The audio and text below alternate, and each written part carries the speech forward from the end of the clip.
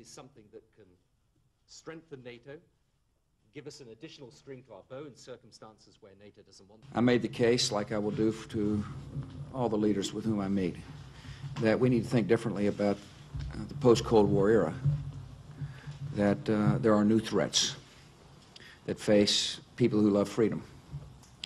They're the threat of an accidental launch of a missile. They're the threats of a potential blackmail when one of these nations develops weapons of mass destruction and be willing to point at America, Britain, our allies, our friends, people with whom we've got commitments.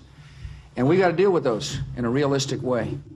Are you prepared to say in principle now you could back an American missile? If you look at the weapons of mass destruction that people are trying to develop and nuclear proliferation, then it's important that we look at every single way we possibly can of dealing with this threat. Now, as the President said a moment or two ago, we don't have a specific proposal on the table yet. But I understand and share the American concerns, as I've said many times before. And I think what is important is that if we take this forward in a constructive way and have the right discussion with allies, then we can find a way through this. I've always believed that, incidentally, and I believe that even more firmly having talked to the President today.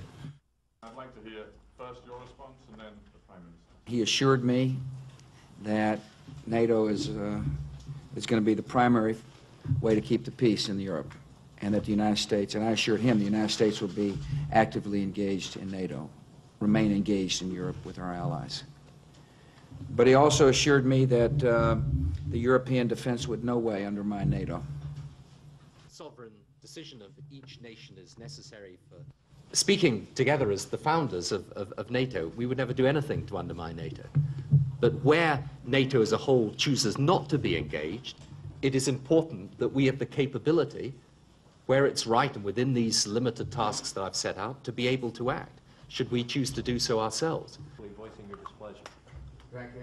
It's difficult to foresee the exact circumstances in which I might pick up the phone and ask the President to help, but the fact that I know he is there and willing to do that is very important, because President Clinton was a great assistance during difficult parts of the Northern Ireland peace process, and it's a very difficult process. More realistic. A change in sanctions should not in any way, shape, or form embolden Saddam Hussein. He has got to understand that we're going to watch him carefully. And if we catch him developing weapons of mass destruction, we will take the appropriate action. See you at the gym.